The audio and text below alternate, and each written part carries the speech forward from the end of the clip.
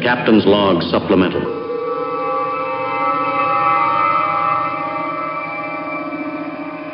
Hey Jeremy, you know those race cars you're busy building? Yeah, I You, do. I you, got one you that I'm looking at every day. you know what I don't see you working on?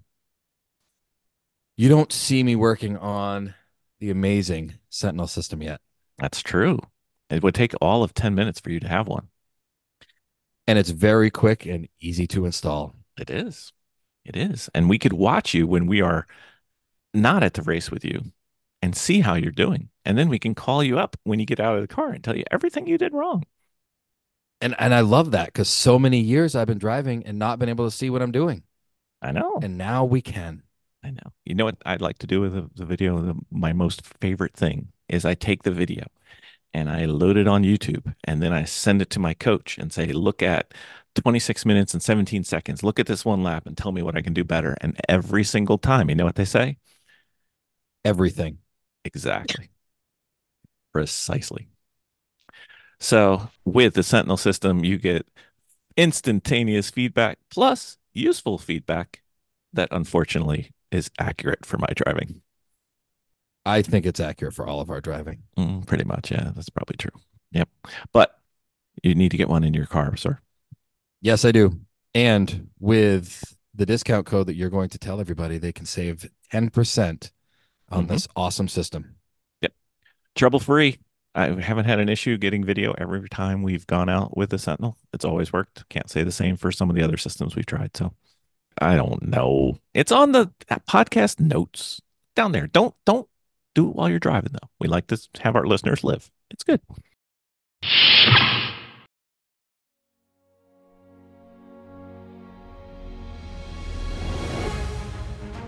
From the great halls of their house, there are assembled three who hope to one day be the world's greatest driving heroes. Created from the cosmic legends of the universe comes our team captain, the Vision, Bill Fisher, and their soon-to-be Wonder Woman, Vicky Fisher, and our Captain Marvel and head flight trainee, Jennifer Scripchuk. Their mission: to fight injustice, share what is right and wrong, to get you out of your house and come out racing with them and serve all mankind. They are the Garage Heroes in Training Team. You good to go? Yep.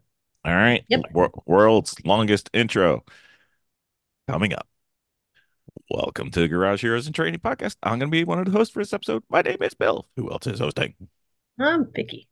Miss Vicky, we have a returning guest Yes, we do. making his third lap. Podcast host of Lizard Brains podcast, one of the podcasts that I have not missed a single episode of, and one of the few podcasts that has a sticker on our lift in the hangar. So that's always fun. Yeah. Racing coach. Oh, by the way, some of the best merch ever. Just thought I'd let you know that, which we have a bunch of. And let's see, podcast host, racing coach, GLTC champion, one lap of America champion. I don't know if it's 2 or 3 times. It's basically every time he's been in except one. Champ Car national champion. Now we're going to settle an internet discrepancy because there is a huge argument. I'm not sure if you're aware of it, sir, even though you don't technically exist on the podcast yet. You know Carlton McCar Guy, or the internet says it's Carlton the Car Guy. I think there's some enunciation issues on the podcast. We'll settle that among the many, many things. He's returning to IMSA this weekend. He is the 6-time solo national champion, and we knew him when he was only the 5-time solo national champion. Everybody knows Tom O'Gorman. Dang, you weren't kidding when you said longest intro ever. That's killer. Round of applause. Round of applause. That's fine. So let's start with the most important part of this podcast. Is it Carlton Mick Car Guy or Carlton the Car Guy? Mick Car Guy. But you're That's right. where I'm at. You know, pronunciation's not our strong suit on the Lizard Brains podcast. You've heard us read our emails. You've heard DJ try to pronounce the Montreal Canadian Grand Prix circuit. Mm-hmm. Yep. We don't worry about pronunciation too much. So if it's the car guy, whatever. I was like, how do you get a car guy from that? But anyway, that wouldn't be a very good name. But Miss Vicky, are you aware of Carlton? No. No, I'm not. Oh, So DJ is the co-host with Tom on the Lizard Brain podcast, which is a can't miss podcast in my mind. Sometimes I wake up too early in the morning. If you could schedule the release a little later, I'd sleep more than night, but that's my Okay, yeah, right. and then that's actually serious. That's a problem. I have issues. So I think DJ and Tom think, and I'm putting words in your mouth so you can do. The worst thing about racing is the car and working on the car, which I share, by the way. It's a tool. I would like it to be a hammer, something that just won't break, but none of our cars do that. But anyway, so being proudly anti-car, they came up with Carlton McCar Guy, who is a voice effect for one of the hosts. I'm not going to say who. I'm not going to give away any of it, but one of the hosts. And I think my favorite time was when you had Randy Popst on, and he was totally confused. Yeah. It was basically he exists because we are self-declared not car guys, so we have to manifest the counterpoint of what a car guy would think sometimes, and that's where we came up with Carlton. Now I'm not gonna be able to say it since you said the car guy. That's gonna I know. Carlton McCar Guy gets whipped out every once in a while, and we have to talk about cars. But he was an ambush guest on when Randy Popst was on, and Randy had never listened to our podcast. He had no context what was happening, but he could see the host that was speaking. He could see what DJ was doing, and he's probably like, "What on earth is going on right now?" And you could tell his reaction and his face, especially if you go to the video episode, you just watch his face while it's happening. It's classic. It's great. It is. We had a similar effect a little bit before that. We had a friend of ours who's since passed away, Johan, and he had this persona when he went to a Lemons race where he adopted a whole new person, and Vicky and Jennifer were not aware of it. So when I had Johan on the first part of the episode, and then I went into our stupid little Fast and Furious storytime questions, which we may subject you to some of those, but that's just fun. He switched over to the GD Yo Man, and Vicky and Jennifer are on the podcast not knowing that he does this or that he did this.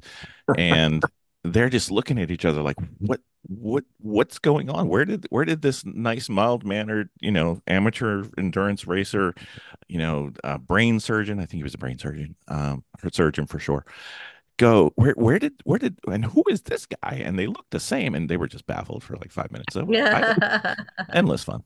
So it's tried and true. Nothing works better than springing something on your guests, much like we did when your first time came, and we came fully dressed with the appropriate eyewear. So that's good.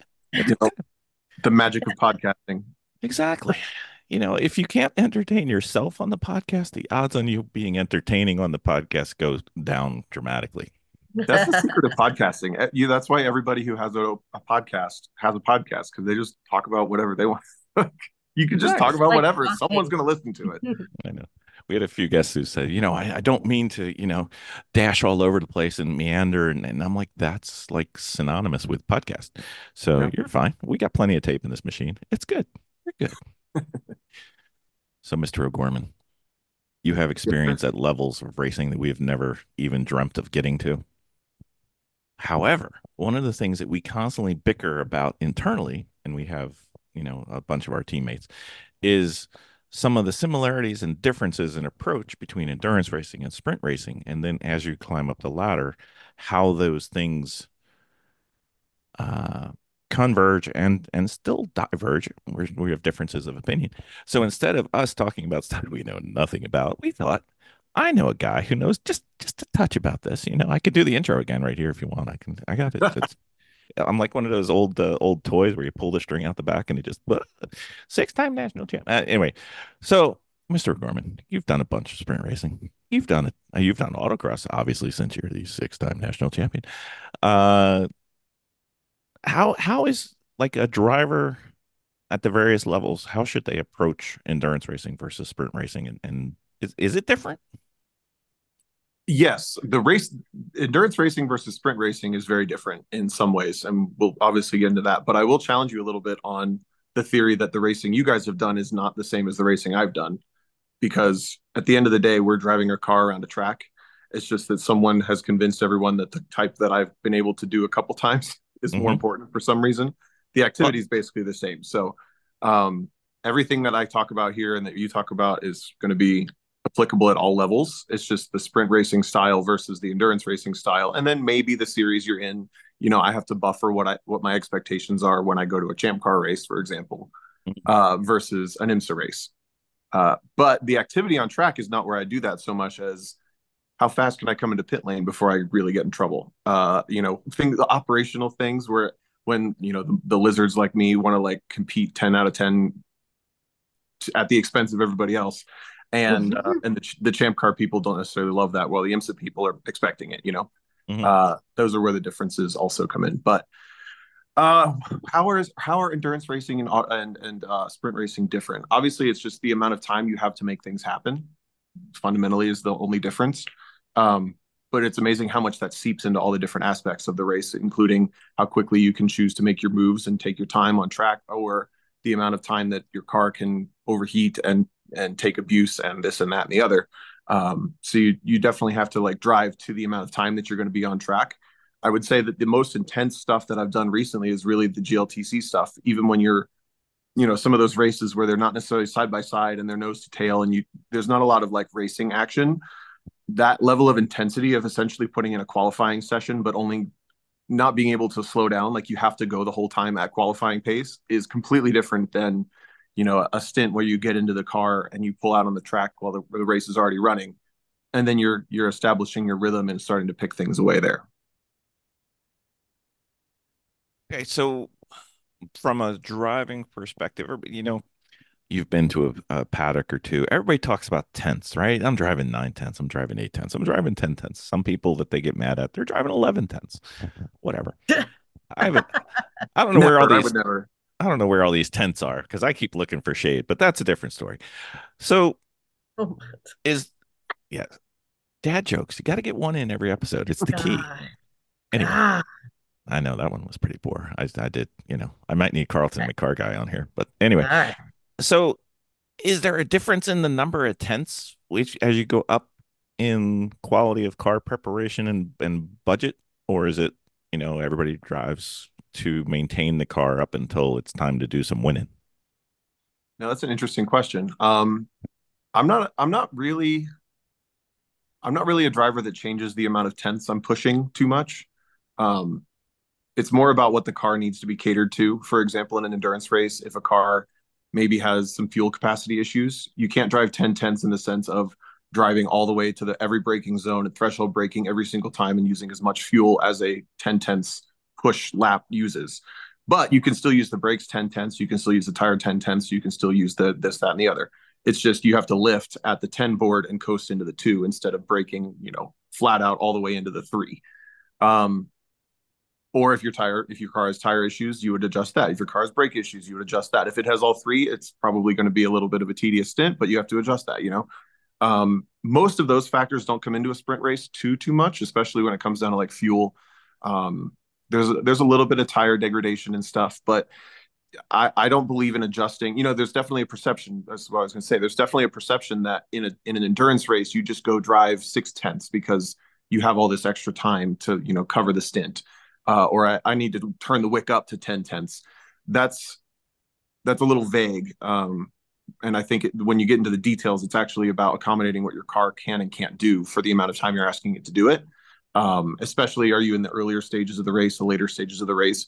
If you do come down to the later stages of the race, which does happen often in Champ Car with us right now, if you get a little bit off kilter, we have some of the fastest cars. We run them, 10 tenths, but we're hitting curbs and we're risking shifting and we're doing these things that the cars theoretically won't do forever. And we have to make a decision at the time to say, okay, now it's time to go 10 tenths. And we ended up in that situation at like NCM this year for the championship race, things like that. But to be honest, that doesn't happen a whole lot in like WRL or IMSA or anything like that. You're pushing pretty hard the entire time. It's just a matter of dialing back those details of, does my car need to make sure the brakes last this whole race, or can it not go as far on fuel as the other competitors? So I need to do a little bit of saving. Those are the adjustments you're making. You're not just like slowing everything down and going 4 seconds slower. So it's basically wear and impact adjustments, not really driving adjustments. I think so. That's the adjustment I make. I would be actually really curious to hear what other people do in the car because I haven't talked to people about that a whole lot. That's a kind of an interesting question. We did it. We had an interesting question, Miss Vicky. Yeah, Yeah, we do. nailed it. Took us 600 something episodes to finally have one, but we Yeah. grabbed one. It's okay. So, Good. so I guess the thing that we'd always been under the assumption was as you increase the speed and budget, the car prep gets better so you can push more towards the ultimate threshold. And then, something like let's talk, when Ford wanted to re-win Le Mans, it's basically a budget, whatever you need. And, those guys designed and girls designed the car, drove the car, prepped the car, had, literally cars to spare. So they would drive, 24 hours, 10 tons, just banging that car. And if one died, hey, we've got three of them in the race and we can probably get the other one back out. So that was kind of the impression that the lower levels has is as you go higher, you drive harder. And maybe that's not. No, the potential for those things to be true is definitely there. The lower levels, when I'm thinking of certainly in Lemons where it's still kind of half serious is my impression anyway. They don't love when people like too serious versus, Champ at this point is very serious. There's teams with matching liveries and stuff, but it's still a specific style of car. Yeah, I don't know if you've been to one recently, but there are at the 24-hour, for example, I counted 5 teams with at least 2 cars in matching liveries running cars. We were running 3. There were other teams running 2 and 3. It's high effort. It's the effort that the teams can do. They couldn't do an IMSA thing because they don't necessarily have the budget for that. But they're probably running the effort pretty similarly outside of when you get to the really intense stuff. So talking about that really high level stuff, for example, every pro team should be tracking that number of hours that are on every part and phasing them out as they come up to that, period where they might fail. No one in Champ Car is doing that. That's an insane thing to do in a grassroots level, but it's a thing that you can do when you have the budget and the knowledge of an IMSA team. Those are maybe the adjustments you'd be making at the higher level. Go ahead. I was just going to say, so beyond skill, knowledge, budget, and talent, we're the same. Well, that's kind of what I said at the very beginning. It's maybe not all those things, but it's really not that different. We grasp our natural skills and talents, and once we're past that one, then we just kind of fake the rest of it. It's fine. Right. It's good. So if the cars are driven nominally plus or minus, not exactly the same, but if they're driven plus or minus the same, what could a grassroots racing team do that we could adopt or steal, or the sincerest form of flattery, whatever. Sure. The big boy teams are doing from, pro and high level amateur. What are they doing that we could adopt or take a piece of? Obviously, we're not going to have everything buttoned down to the nth degree because, most of us have something else to do in our lives, and that's their full-time gig. So is there stuff that you've seen that you're like, this isn't terribly hard? It would be great if, or I'm sure if you've seen it, you probably adopted it or gave it on to some friends and everything. So what can we do, Tom? Yeah, let me start with what doesn't cost money. I mean, there's absolutely obviously the on-track stuff is the most important. That's what we're talking about with racing is the amount of time lost in traffic is very significant amongst lesser experienced drivers, and it's something that actually I talked a lot about with some drivers at the most recent Champ Car race I did with some friends. It was a couple one lap friends. And so they're obviously very experienced drivers. They've done Champ Car for a while. And we were kind of taking a note of we were just watching like 30 minutes of my stint, 30 minutes of the other driver's stint, 30 minutes of the third driver's stint. And they were noticing like just the level of intensity that I maintain in the effort to get through traffic versus the times that they choose to take their time. Obviously that's not a free thing that you can change, No. But that's a massive influence on these grassroots amateur races, is just minimizing time lost, and decision making. I would say probably the biggest thing that people make, like a practical mistake people make in losing time, is getting too committed to the line. And instead of driving the line that they are overly committed to in their brain, if they were willing to attempt outside passes, or if they were willing to change the lines on the track but maintain the level of grip that the car has. Does that make sense? Mhm. Mm-hmm. Mhm. Push the car to the limits that it can do without being so overly committed to the line that when, oh, the line was taken, well, yeah, but you might have still been able to make the pass here this way or the other. The other mistake that people make is by charging all the way up to the car that they're trying to pass and then figure out how to pass, when what you've done is remove the opportunity to have any momentum on that car. So I'm always aiming to give myself as much space as possible until I'm doing flat hands, for those not watching, or if you're not seeing this. You're leaving yourself a little bit of space so that when you actually have the moment, the line is not occupied, or the place you want to go is not occupied, you have the momentum to do it. And that might mean braking or lifting really early down a straightaway, but then you actually come through the apex and you clear them on the exit, versus coming all the way down into their brake lights right at the apex and now you're stuck. Those two are probably the biggest practical mistakes on track that are like free ways to do better endurance racing. Off track, pit stop practice is free. Mm-hmm. It seems like the first thing that falls off everyone's lists. Nut and bolting the car is free. That definitely falls off people's radars, especially if the car is already braking and there's fixing that needs to happen. Other things don't get tended to. Honestly, a little bit of a plan for like, how do we make sure that we have fuel coming back to the pit lane?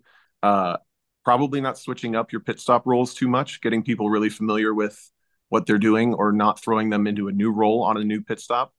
And then down to like hydration and water and stuff, like taking care of each other and having the resources that you need to, like, if you run out of water halfway through an 8-hour race, that's like a massive problem.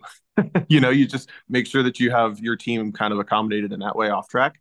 I would say those are all kind of basically free ways to do a better job at an endurance race. And then you start costing yourself money when you start doing the phasing out of parts, or the better pit equipment, or the better tools to do the better pit stops. If you're doing that, I don't know why you would really need that in something, but all of those things that pro teams do, that they're basically buying things to be easier for themselves, that's obviously costing money. Yeah, easier or faster, right? Like a dry Yeah. brake Mhm. on the gas stops. Yep, there you go. Yep.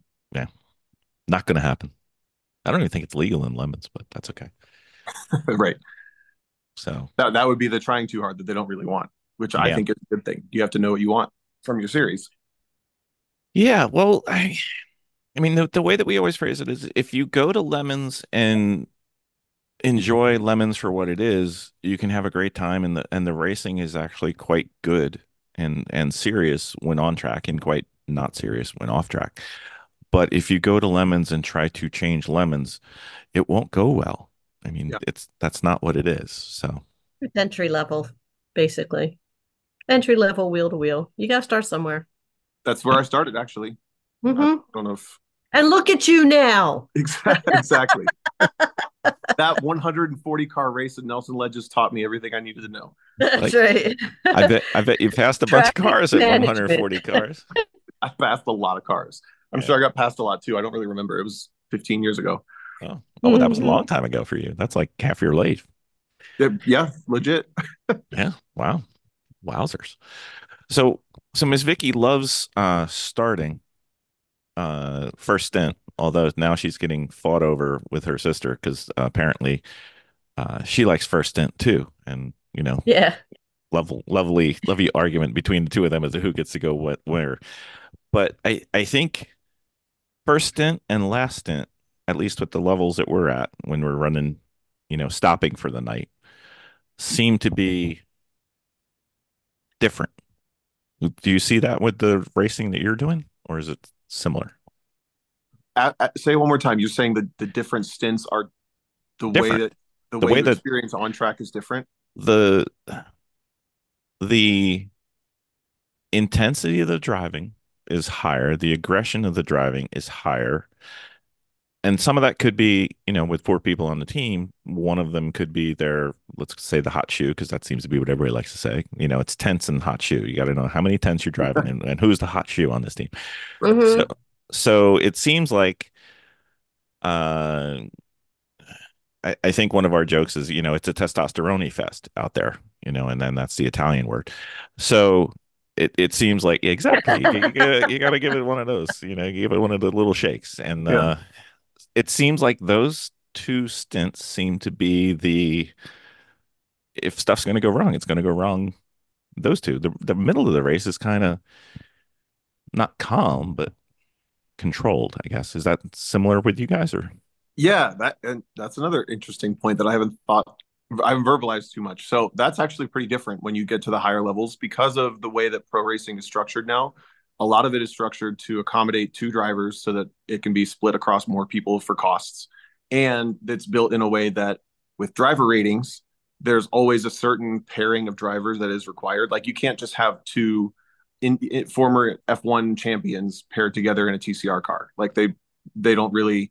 I think TCR might be the last level where they where they don't care about that. But then you get into GT4, GT3, anything like that, you're required to have an amateur driver or you have to run in a certain category, Yeah.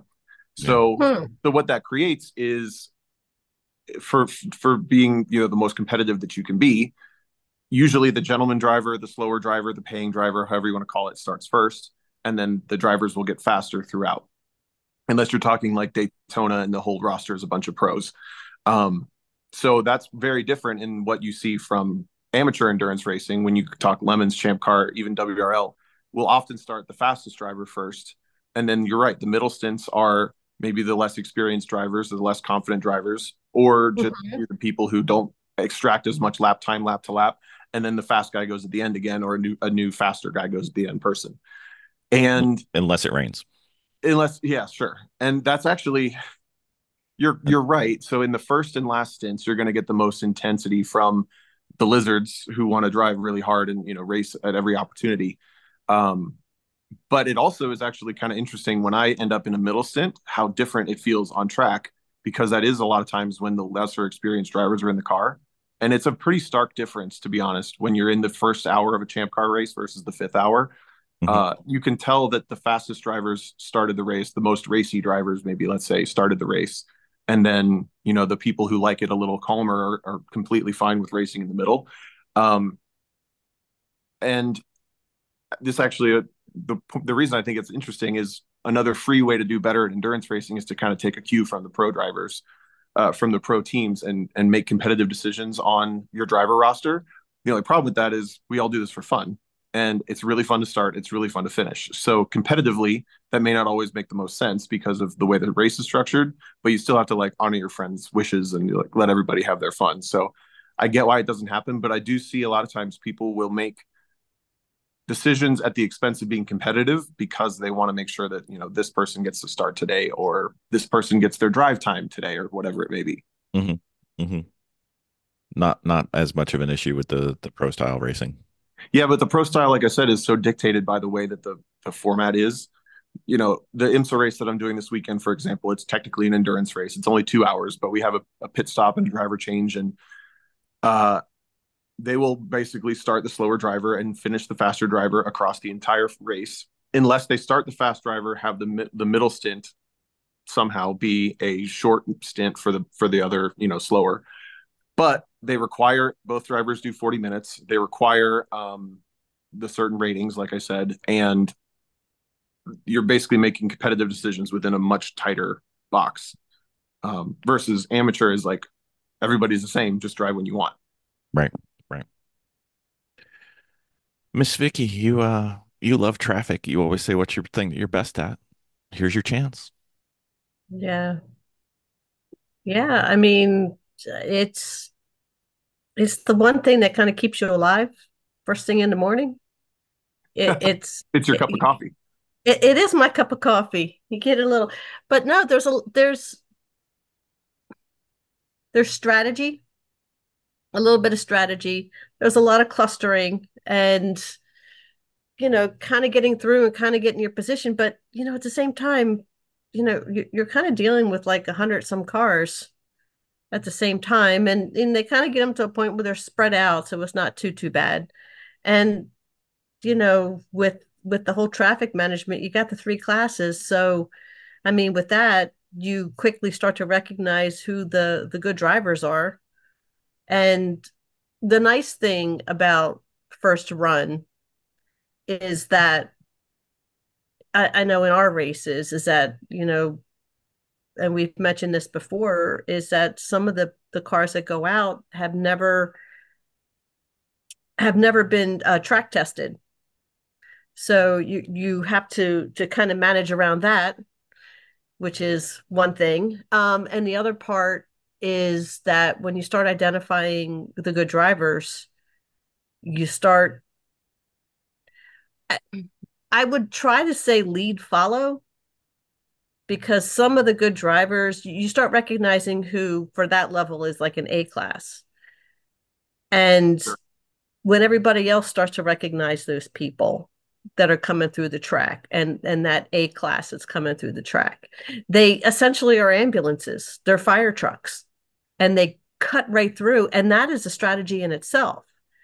So if you happen to be a mid-level or a lower level racer on your team, and you have another racer coming through and it's just parting traffic for you, yeah, hop on the tail end of that if you can and hold on for as long as you can, because it's a strategy, it's racecraft, Yeah. and with in our level, again, with that many cars on the track, you're able to use racecraft. And I wouldn't say box people in.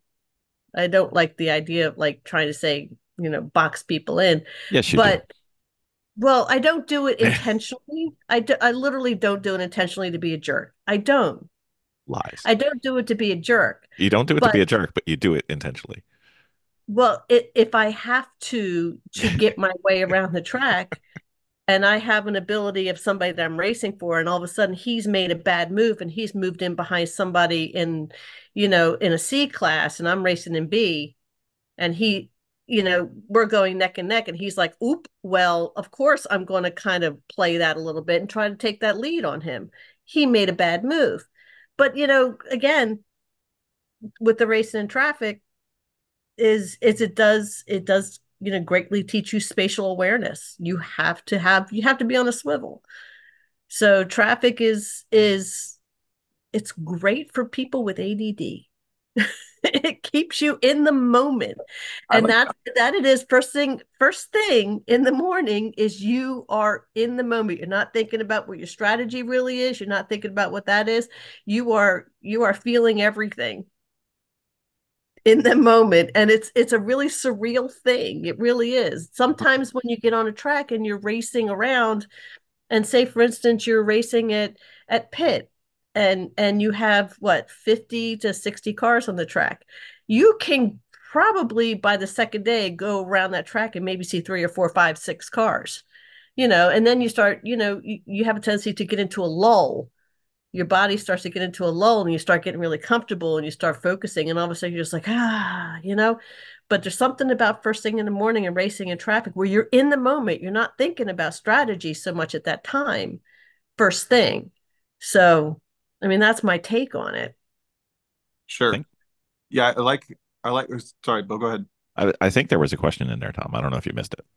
Well, no, not so much a question, but it raised a bunch of thoughts for me. So I like what you're talking about is in your experience of being a slower car sometimes with the fast, people with their hair on fire coming through. There's 3 or 4 of those in every stint, right?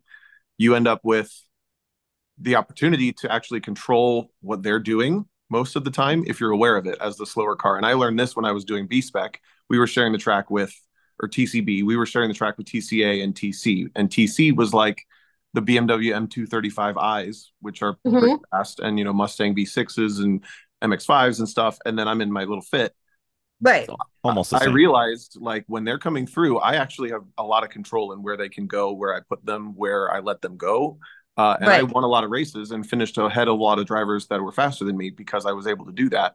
And simple things like lifting down straightaways to make sure a car passes you before you get to the corner, or knowing your time to like you said, block somebody in a way that's completely, you're allowed to do this. This is my track too. I'm in my own race, and I'm going to position myself in a way that you are not going to want to go by me right now. And I'm telling you that before you get there. I'm Right. basically in the middle of the track telling you you're not going to go down the inside of me down the straightaway. There are I forget, my friend just mentioned this, but there's Aaron Lichty from Winning Formula. He had a great line. What is it? There's a whole book of dialogue that you can speak with your car. I think it's something like that. And if you learn how to speak that language with the body language of your car, you have a massive amount of power on track. And that goes for a slower car when you get to go through, when you let other people go through. And it also goes for fast cars for me, in my example would be like with the Rockwell Boxsters and Champ Car. I think I've only gotten past once, and it was a C4 Corvette that was like insane. Um, that means I'm doing a lot of passing, obviously, but that means that I am constantly in picking when to pick my battles mood. And there are Right. times when I know, like, I'm not really going to catch that car before the braking zone, even though I'm faster. I'm still going to lift halfway down the straightaway to make sure that we both get through this corner as fast as possible. I would say that's one thing that's definitely a big gap in the pro racing paddock versus like the amateur grass endurance stuff is every position matters in the pro stuff, and it kind of does for real, versus in endurance racing for like grassroots lemons champ. It really blows me away how often people don't realize that this battle for this position at this moment doesn't matter, and they fight you tooth and nail for it every time anyway. And the scariest part to me is when I have that happening and I get alongside, I always try to look over and I try to look at the driver, and the driver is never looking around. They are always dead forward, hands on the wheel, both, and they're fighting for their life. And I'm like, bud, we should not be fighting like this right now. This doesn't matter. But Right. I'm gonna go by eventually, that kind of thing. And that's on the flip side too. As the slower car, you're like, man, why are you forcing the issue with this right now? This is absolutely not beneficial for you or for me. Um, so that there's a lot of strategy to your point, Right. in that mindset. Just what battles do I pick? It's the same So, person on the highway who doesn't go 65 in the left lane. Then when you try to pass them on the right, because speed limit's 70, and I never go past the speed limit, and then they accelerate. And it's just like, so could you go in a little bit more on what you were talking about on body language and reading your card? Just kind of like a little bit deeper dive on that. Sure. Let me can I come up with an example quick enough? Let's go to pit race. You're coming out of turn 5 and 6. You're digging really, really hard up that big hill. And then you come up over the top and you're going down towards the S's, right? mhm. You're in a slower car. You saw that the faster car was coming back out of turn 2, but they're not going to get you before turn 7. So I'm coming up out of turn 5. The faster car is accelerating up. Instead of tracking out all the way to the left and driving down the normal track all the way on the left and then turning in for turn 7 from the left, I might go to the middle of the track or even inside the middle of the track. So their only option is to go to my outside. And the only Right. way they would do that is if they're such a bully that they want to just like force the issue into a spot on the track they shouldn't be. That's a body language moment where I'm telling that person, not right now. You should not try to make this move right now. Um, the alternative on the flip side is a fast car, slow car situation. You're in the fast car. If you're in a fast car and you decide I'm going to stay at this distance until I want to make the move, you've then basically translated to the driver ahead that I'm not going to try this right now, or that maybe they're just as fast as me, so I should just kind of stay doing what I'm doing. I always make an effort, if I'm the faster car, to make myself appear as much in their mirrors as possible, as fast as possible, because I want them to realize like I'm going to be coming through. If I don't do that, it's because it's on purpose. I've chosen to like not translate my intention yet. I'm going to give them their moment to focus, and then I'm going to present myself. I almost never drive behind somebody directly. I always try to drive out, one way or the other. And then by that commanding, show up in their mirrors, not in their tire tracks, just right up alongside. But I haven't made the move. I'm just telling them like, I mean it. I'm going to try to go by. A lot of times you'll get a response from that by people kind of just opening up for you and letting you go. Versus if you sit back there for half a lap and then try to like, okay, maybe now's my chance, and then you try to close up. You've told them non-verbally for a half a lap, I'm not really going to try that hard, and I might only be this fast. They might not even keep looking at you. They might just think, oh, that guy's going to stay there. So a lot of it just has to do with placement and confidence in where your placement goes. And pretty obvious. And the statements that you're making with your car are quite obvious. Yeah. There's nothing subtle about it. No, not really. No. And you're not being a jerk. You're just communicating with your car. Right. And there's definitely some people that push back on the idea that you could, basically pre-block. In my, every actual definition of blocking is a move and response, and you should never move in response to somebody behind you. But if you move before they move and you've put yourself in a position that discourages them from going where they might go, that is bad for you and for them, that's totally fine. So I do that a lot. I really do that a lot, actually. Especially when I'm in a slower car in a champ car race where I can't just be in a Boxster and only get passed once. You can translate to people behind you very, very often when you're going to let them go and when you're not going to let them go, and usually you get your way. It's pretty powerful when you start to learn how to wield that. The only problem is you have to learn when it's okay and when it's not okay as part of that too. Right. And the other person has to pay attention. Right. They may not always agree. Well, some. I mean, I'm not bragging, but we race people who wouldn't notice if you hit them with a club. I mean, on the track, they're just trying to survive. Sure. I can't say I have no response to that. Well, maybe we can come up with a way for you, but that's later in the podcast. Sure. Is there any other traffic management strategies? Because when we're racing, sometimes we have a C, like ABC cars. We have a C class car, and that is the slowest of the classes. And sometimes we have a B car, and sometimes we have an A car. And I find them to be, I don't know if dramatically different, but very different in terms of my weekend and what my brain's going to feel like after I get out after 2 or 3 hours. This is true. So you're saying the faster cars are more taxing, basically? No, actually backwards. B's the worst. C is probably next, and then A is relatively easy because I can just take my rear view window. I mean, my rear view mirror, my rear view window, whatever.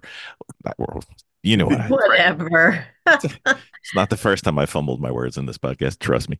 And turn it off, and I'm going to be passed like once or twice a stint, maybe, depending on the car. Much like you with your Boxsters. Is there a difference that you find in your approach or in the way that you approached racing and racecraft with the differences in, hey, I'm in a C-class car. It's going to be a struggle to pass anybody this weekend. Yeah, that's a really good point about the amount of work the middle class takes. It's hard. Not to you could blow this into whole society, right? But yeah, that middle class is the hardest to deal with, being passed and passing. Yep. I'll tell you, I did the Thunderhill 25-hour a couple years ago. It was the first year with the Civic Si, and there were 62 cars in the field. We qualified 30th, so we were dead smack in the middle on pace.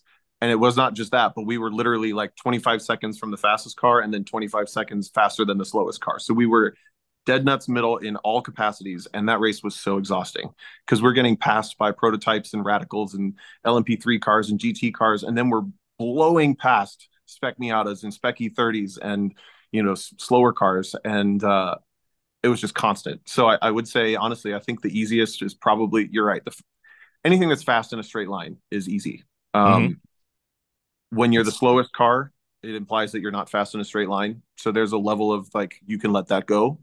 But that middle class one, that can be really, really exhausting. I think this is actually something I would encourage every organization to do. This is something I see they overstep a lot, is in the pro levels, they will actually set a standard for expectation of where the slower and faster cars should place themselves. And in the amateur series, they don't do that. So for example, at VIR in the lower S's, when you're coming out of the lower S's, but you're not to the bridge yet, so you're basically out of turns 5 and 6. They will say, we want the slower class cars to dive right at turns 6B or whatever it is, where all the cars would naturally just go straight and kind of try to shoot the gap of all those wiggles. At the very last one, they want the slow car to pull right and continue they're not loaded at that point. It's not hard. They just pull over that way to open the lane early for the fast car to go through on the left. Lime Rock is the opposite on the no-name straight, which is after the right-hander before the uphill. You go down that straightaway, they want the slow cars to stay left so that there's an easy straight lane for those faster cars to go to the right. Daytona is the most obvious one. When you watch the Rolex 24, you'll see every GT car stay at the bottom, every prototype go to the top. They tell us all that. They tell you when you're in this situation, this is where you should go. And if you don't follow that and you cause an incident, they'll probably call you on, this is your fault. You were in the wrong spot. I think that Lemon's Champ WRL would have a massive gain in quality of track time. They would have no work other than saying, if you're at this specific spot at this track, at VIR, at Lime Rock, at whatever the track is, and you're in a faster or slower car, this is where you should go in this moment. And it would cause a lot of like those weird exchanges of I'm in an A class car and I'm catching the C class car and I'm catching like fast. It just sets the expectation of where they're going to be. It's very, very straightforward. So, yeah, when you don't set those expectations, you get people going wherever then you're just working, you're way harder. Yeah. It does matter. I always think that it also matters in how you get there. Like I've been the faster car driver combo because in our racing it's both. I've passed many faster cars just because of driver difference. Sure. It depends on whether I'm the faster car straight line or if I'm the faster car corner, or ideally both. But Right. the approaches and the level of concentration are vastly different, at least at our level. I'm not sure if it matters with you guys. No, at all levels, fast in straights, slow in corners is always easier than fast in corners, slow on straights. Okay. No matter where you are. Is there any philosophical approaches that you do when you have the struggle bus and you're in the Miata and you're racing against a Mustang, for instance? I'm not the most patient person, so I'm not always the best. If I'm never the one never noticed, Tom. Never noticed.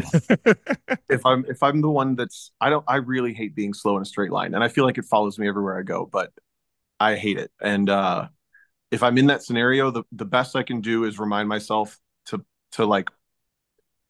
Usually, when that's happening, it's in a long stint. You have a lot of opportunity and a lot of time, so you can either kind of take the mentality of like driving home in traffic. You can try to change lanes and cut through traffic all the way home to get there 3 minutes earlier and have your stress levels through the roof. Or you can just sort of take your time and wait for your moment to an extent. That said, I'm not the best at that. I still try and change lanes every chance to get 3 minutes back, because you never know when that chance is going to come. And then when it finally does start to come, you should have been formulating through that entire time. How am I going to play defense for the next 3 laps after that? Because the battle is not won the moment you make the pass. Right. You usually lose it the moment you catch another car, and then they can just drive past you again. Yeah. So Tom, I think you reminded me of something. I'm thinking we share this philosophy. When you get in the car, you pop on your Waze or your Google Maps or whatever. It pops in, you pop in your destination comes up, it says 10:12. Is that a challenge? Not directly, no. I don't think of that. But I drive like that. Yes, I want to get to places. The thing I say the most in the car probably is, "Don't you have somewhere to be?"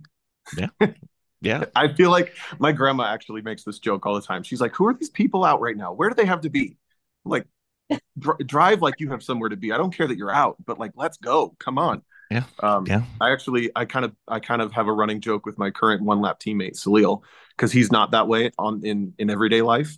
So he and I have this massive contrast in like I have massive urgency at all times for no reason, and he's just like chill, and we're like road tripping together. So when I'm driving, it's very different when he's driving, and every once in a while he's like, "All right, that was a lot," and every once in a while I'm like, "Can you hurry up?"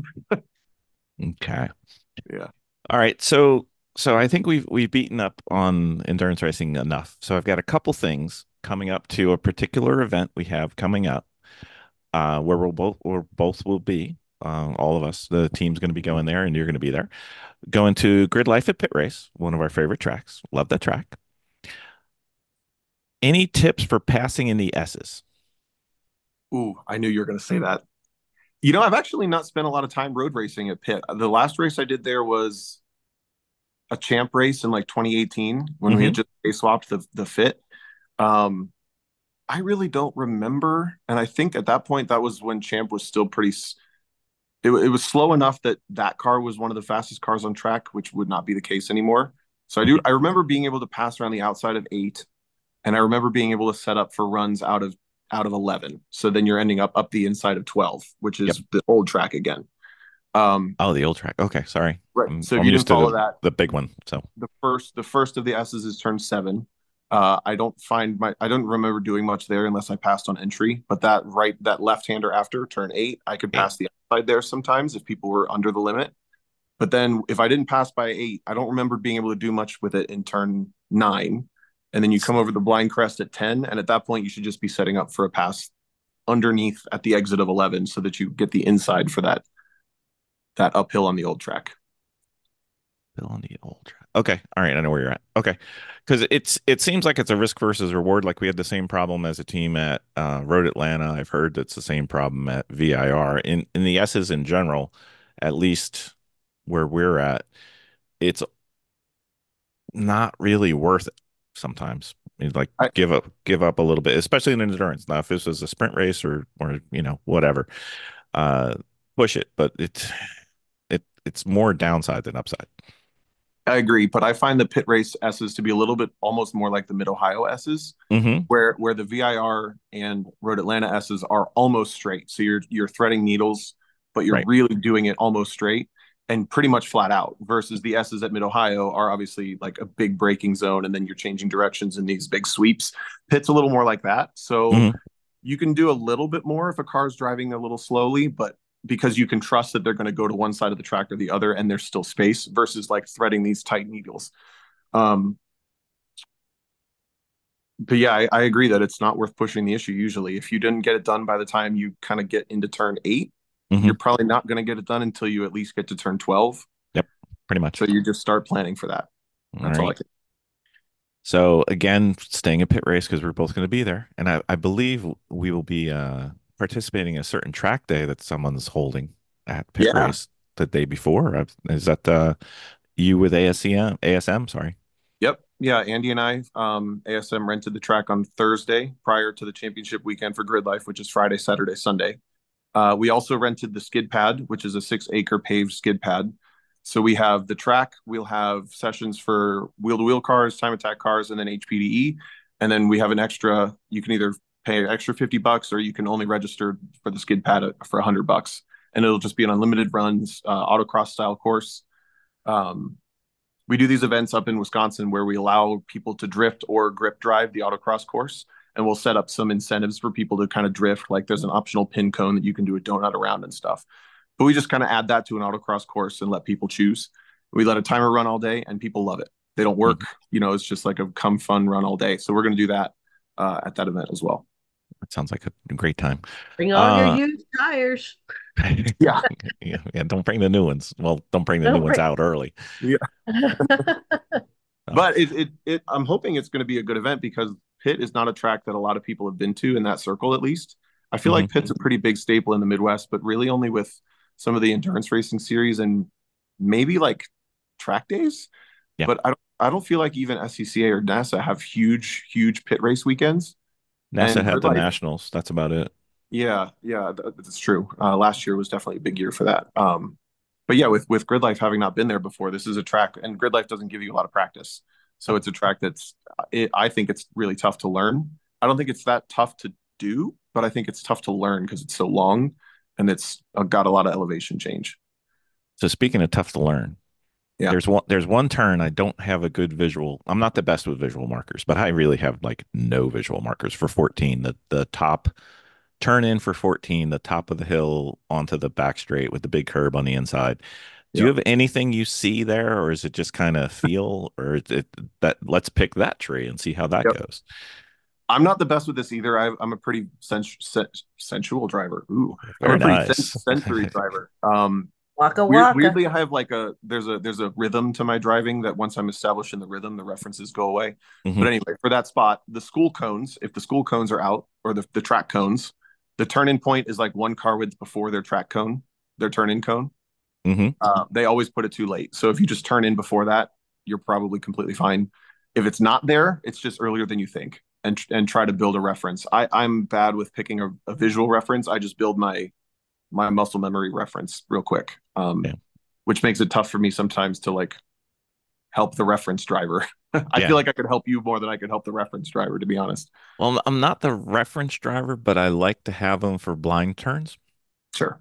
just as a fallback, like, oh, I'm late, and then I just make the adjustment and figure Yeah. it out. But It really is like you basically just have to turn right immediately as you finish that left-hander. Like there shouldn't be a moment of going straight. There shouldn't be a moment of like, when do I turn? It kind of is like part of the S's, where it's just like you finish the right-hander at the bottom, you finish the left-hander at the top, and you turn right back to the right at the that's Mhm. kind of the way I think of it.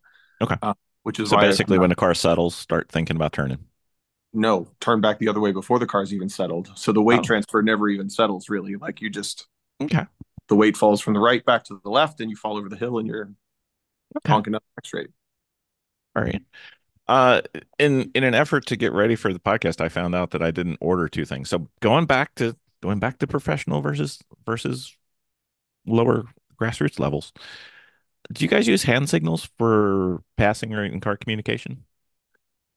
Not too often. I try to remember to point people around when I point people when I intend to let them pass me all the Mhm. time. So there's the drivers that do that. Um, but I would say that the hand signals are most prominent in like the amateur sprint races with like Spec Miata and stuff like that. Okay. Uh, Wasn't or just sure. track days. Yeah. I mean, there's the Jersey wave, but that's a different communication signal, but that's fine.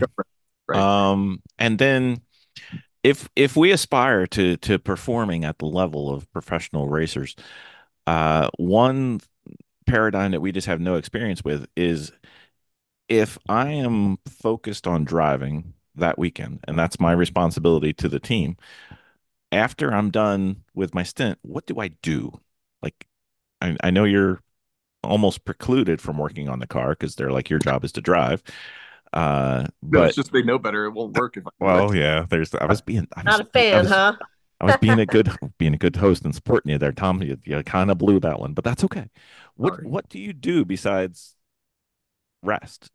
Are you a data guy, or what should the driver do to Ooh. maximize performance? Yeah, I mean, I find data during endurance race weekends to be incredibly difficult. Um, Yeah. you know, it's effective on the test day for sure if there's a practice day and stuff. But once the race is started, there's no real chance to pull it from the car unless you're in champ and you use part of your 5 minute pit stop for that. Or does Lemons have a pit stop minimum? Nope.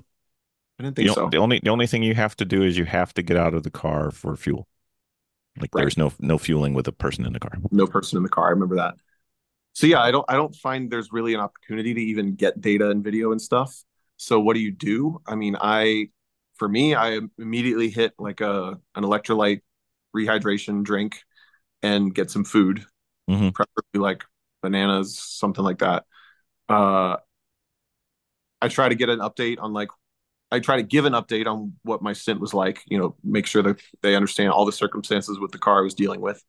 Um, Usually I try to do that on the radio before I get out of the car, but then you can be in Sure. more detail in person, right? And then after that, if you're part of the pit crew stuff, like last weekend at Champ was my first time in a couple of races being a part of the actual pit stop because Rockwell brings in a crew. But you just like get an update on the strategy. Where are we in the race? When's the next pits window open?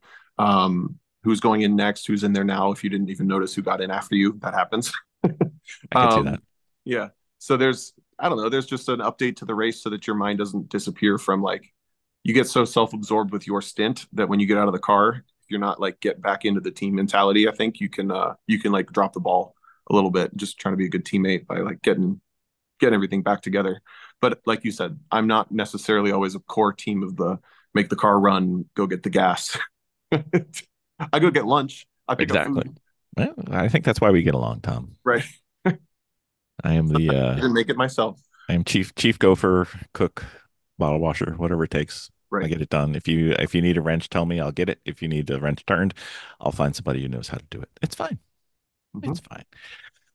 So when last you were on, there was this new cool tire that I knew this guy had, and he was killing it in GLTC. I believe it was the uh SR71. No, that's a plane. The RE71 RS, which drives like an SR71. If you have not experienced it, I highly recommend it.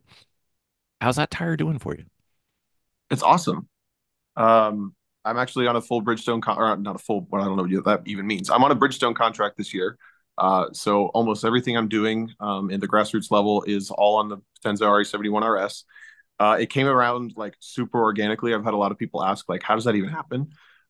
My PR friend from Honda, the rep that I worked with most directly at American Honda, after I got dropped, he picked up a new job, wanted to move to the East. He ended up working for Bridgestone, got himself elevated to the head of PR for Bridgestone over those kind of 3 years, let's say. And it was about the same time that the 71 RS was coming out. So they sent me a set because it was eligible for GLTC at the time, and I ran it the first couple times, and it was like, this thing's really fast, right? Sorry if this is repeating. Oh, and no, it hadn't come out. It was just coming out. Got it. Okay, so I used it off and on in GLTC a couple times, but the way Grid Life allowed it into GLTC was a little sketchy. So I tried to be a little fair with how I used it, to be honest, because the first time I used it, I was like, this thing's fast, like probably out of the window fast. So I used it for qualifying once, and I used it for a race 4 once, so I could try to win all 4 races. But it wasn't until it was available for everybody to buy and everybody had it that we started racing on it all the time. Anyway, that was GLTC 2022. We won the championship running it then. Then in 23, I didn't do a lot of racing, but I was still, in contact with them. And one thing that came up was, this is going to be working on year 3 of this tire. We want someone that's still representing it. We want it to still be visible. We want to make sure that it doesn't get forgotten about, especially if new tires are starting to come out. Luckily, that hasn't quite happened yet. So we built a schedule of events that I've been doing this year that include most of the WRL races. We've done 4 champ car races. I've been doing a lot of autocross events. I just did nationals, a lot of track days, and just trying to do kind of a constant but very organic representation that this tire is still available and still competitive and still awesome, and make sure that people see that it's out and about. I mean, the one thing that we've noticed, because well, obviously we were following and you were in GLTC. We still follow GLTC. It's our favorite racing on TV. The weird thing is, it seems to be one of the, I don't know how they're calling it, the super 2100. I cannot talk tonight. Sorry, Tom. 200 treadwear tire. But the weird thing, weird in a good way, is it seems to do well endurance racing, not just sprint racing, which is unique because all the other ones that I hear that are super, super fast are autocross, maybe sprint race, but you're not going to make it through a day of endurance racing. Right. That is the nice part about this, is that it's not that hard of a tire to endorse, because it is really a very, very, very good tire. It's my favorite for endurance like that. Like you said, in my experience, all the others will fail before this one does.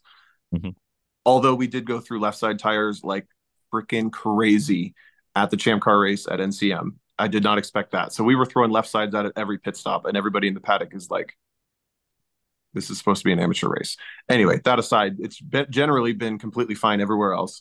And if anybody was trying to do more with other tires, I think it would have been worse for them. It's also the best for the rain. So if it starts to get a little cloudy and rainy and icky, you're probably the last car that has to come in off the pit stop. So in general, it's the tire I'd want to run anyway, which is super lucky for me that I get to race on it a lot now. I know. Miss Vicky's only gotten a race on it once because I am well, let's say Checo is like a tire whisperer. I am a tire miser, I guess would be the best way. So if we're not going for the Gusto, which I know is anti-lizard brain, we are in the RS4, because those things, I mean, literally we can make a season out of those tires, because they just, unless we flat spot them. And granted, a season means like 3 races, maybe 4. Sure. Yeah. So, but you could probably still do 8 on them. Yeah. They will last forever. They just don't go away. You have to flat spot them to make them die. They will not die. Yeah. But if we are going to go for it, the RE71 RS is the shoe of choice. We'll see what happens with the next 4 months. I think there's 4 new tires coming out total. I know Falcon has one. Mm-hmm. Hoosier comes out this week. Maxxis just posted theirs. I've heard BFG is coming out with one new. So we'll see. It'll be fun.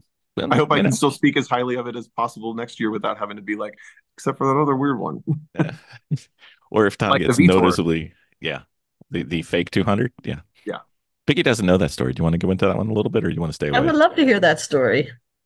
It's just kind of a shady person started making these shady tires that have 200 treadwear written on the side, and they were mostly banned from all 200 treadwear competition because the person's shady and the tire's shady.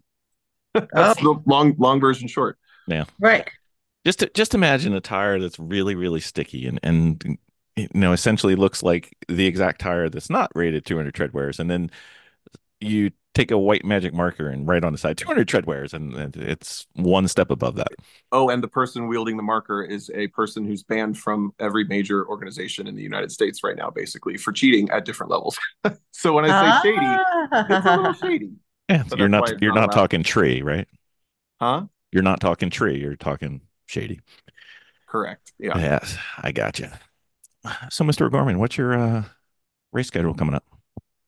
It's busy. It's busy this month. I got to remember. Indies this week. I got a call. This is crazy. This doesn't happen in like this is the kind of pro racing stories you hear about, but like doesn't happen. I got a call like 2 weeks ago from a friend who runs an IMSA team that says, "Hey, my other teammate, he just hurt himself playing with his kid. He's got an abdominal injury. He's not sure it's going to be healed. Can you be there?" And I said, "Of course, I'd love to be there. And if I wasn't going to race, I was going to spot." But he called me on Sunday and said, "Hey, we know John's not going to race. He wants to heal fully. We want you to race." So I'm going to Indy Motor Speedway this weekend to race a TCR car. It's one of the new fast, like second gen Audis that can win a race. So I'm really excited about that. And then after that, I don't remember. We still have Watkins Glen, Sebring, and Coda for WRL.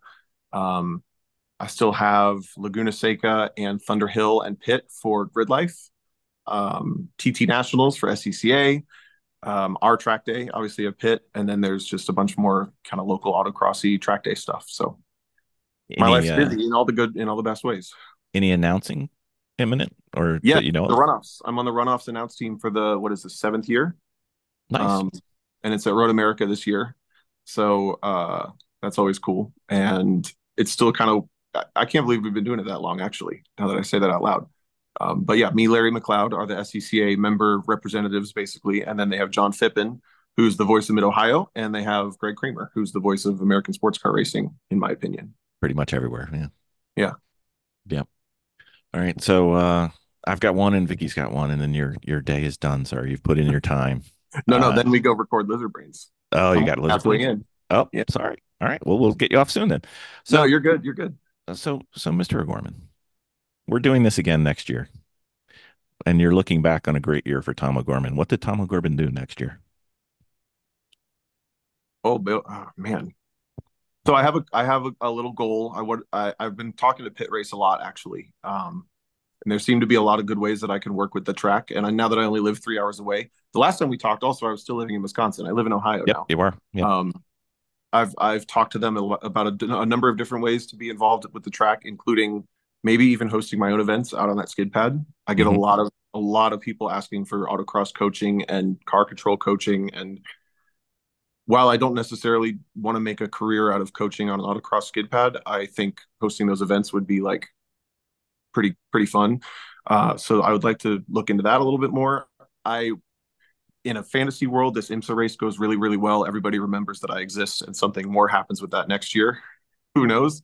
Beyond that, I'd still love to be working in this capacity with Bridgestone, where that gets me in a car this often. I don't know if you noticed, I've been putting a lot more content out because I got a new helmet camera, and I've been having so much fun making little videos with my helmet camera between all the cars I get to drive and the events I get to go to. I'm hoping to stay motivated with that. Sometimes you lose motivation with the social media stuff, and if that happens, I step away. But as long as you see videos posting and YouTube videos out, I have 2 or 3 new YouTube videos out in the last month. Like all of that means I'm having fun. So hopefully a lot more of that. Well, that Good sounds time. Yeah. Miss Vicky, Yes. your last one? Yeah. No? Okay. All right. I'll go with it then. No, I'm sorry. Do you have a document? Yeah. That's why you I haven't don't been. have a doc. Oh, that could be why you haven't asked any of the questions in the order. Yeah, I don't have a doc. Okay. I very thought we well. were winging it. My Well, bad. Well, we did, but that's fine. I'm sorry. She heard that's how we do Lizard Brains. So she's like, we'll do it the Yeah. Lizard Brains way. All Yeah, I right. just kind of figured, and they kind of told me what the roundabout was, and I'm just Okay. like, Okay, well that would make sense. I thought we I'm like, winged the last one, I'm so I like sitting thought there he going, would. where is she? Why is she not Yeah. answering these questions? Anyway, that's a little peek I love it. behind the thing. I'm like, wow, she went way out of order on this one, but whatever. So, Tom, let me do this. I'll be Miss Vicky. So Tom, uh, Bill really wants to go ice racing. Is this worth doing? And when is he going to be able to go? Ooh, yes, it's so fun. Is it? It's so fun, and it's actually they call it ice racing. It's basically like ice autocross. In that you do point to point. It's not wheel to wheel. The hardest part is just the weather being predictable. Like last year when I was still living in Wisconsin, I moved out uh kind of partially into winter. But anyway, we never got good conditions for snow for ice racing. We actually had a snowmobile trip planned that had to get canceled because there wasn't enough snow. So like if that happens and you planned a trip, this just is what it is. But usually if you can travel to northern Minnesota, Wisconsin, I've heard they do it even in Maine, and like New Hampshire, Vermont, Yep. Michigan for sure. It's so much fun. The only other thing I would say though is don't take a car that you're super in love with the bodywork on, because if they have high banks that are frozen, it's Mhm. almost like driving in a tunnel of concrete walls. So just keep that in mind too. Ice We is not the went softest thing. we went ice boating or Oh, ice sailing. That was a freaking blast. You would love what that. did you call it? Ice what? Ice Ice boating. sailing. Ice sailing. Ice sailing. They're like Is that sailboats. They're sailboats on lakes that basically have very large ice skates, rudders on them. And the fun? wind just takes them and They you fly. just skate on a boat right across there. And they're almost, what would you say? They're almost like a really narrow canoe, Okay. It's almost some of like them. a rowing skull Yeah, like a row, like a size, crew boat with a Sure. sail on but they fly. it. And then, you there's if you want to carry a passenger, there's like an outboard that the person gets in. Um what's like the Hawaiian canoes? That's what I was picturing. Okay, yeah. Right. And then the sail. And that was so freaking fun. Now, when we had gone out there, they had people on scooters that had ice blades on them. Hmm. And they had tracks on them. So they were doing, not to mention, you had ice skaters out there. And I remember one of them had one sail, but we came across a boat that had two sails and it was going. That was crazy fun. Where was this at? Just Connecticut. Connecticut. Okay. Yeah. Yeah, that They sounds do like a that blast. fairly often. Huh. Yeah. I could see some lizard brain activity going on there. Yeah, we've talked about like just trying different sports, different disciplines Mhm. of this type of stuff, just because it's so fascinating to learn. Like I didn't know that was a thing. At first I was picturing like a bobsled with a sail, but Nope. like more like a canoe. That makes sense, and Yeah. sounds like a blast. I want to try that. Yeah. Go look that up on YouTube. It's Okay, freaking fun It ice is. sailing. until the wind dies. And Well, then you're You better be close to where you started if the wind then dies. yeah, and then you got a couple guys out there that had a cooler in there, so they're just sitting out there on the ice, just drinking beer, waiting for the wind to come back. yeah. Well, that's how the ice racing is. It's like half the lake is the ice racing, and half the lake is the ice fishermen. And there's no Yeah. mingling really, because that's their fisherman space and that's the car space. Yeah. But Yeah. yeah, it's right over there fishing. So we can't keep you from the Lizard Brain podcast, which we highly recommend. Any other things that we need to make sure people keep aware of for you, Tom? I don't think so. I'd love to see as many of our friends at that pit race track day as much as possible. Just because I know it's going to be a high quality day, and I want to share that with my friends, especially the skid pad. I'm so excited. I want to try like a reverse challenge. I don't know if you've ever autocrossed in the reverse gear. If you've ever autocrossed at all, actually, I don't know if you guys have. Have you? Well, Miss Vicky will What say is we that? have, but we've only done Evo school, so we haven't technically Oh, okay. competed. But I guess we should know what we're doing. I would say we don't, but we'll find out someday. Autocrossing in reverse is so fun. I want to do a little challenge with that there. Anyway, yeah, that's coming up. Is that Otherwise, I is appreciate that the it. one, the autocross okay, I see what you're saying. No, because there was a particular type of really, really tight space autocross. What is that? Oh, Where you're parking into spots and you're spinning and it's not fast, but it's hmm. kind of like drifting at the same time. What is that? That's like classic Gymkhana. When you see Gymkhana, like the YouTube videos that Right. they took that name and branded the YouTube videos Gymkhana and whatever. technically old school gymkhana is what you're picturing with the little like light tiny Super 7s, and they're doing reverse and pirouettes and they follow a route through the tiny course. I wanted to try that too. That looks really hard. That looks really, really hard. I can imagine. Well, sir, it sounds like you're going to be racing this weekend. We will be watching. I'll love that. And then we will see you in a few weeks at the Grid Life event. That'll be fun. Thanks again for having me on. It's always a good time. Never a problem, sir. Always welcome. Thank you, Tom. Definitely.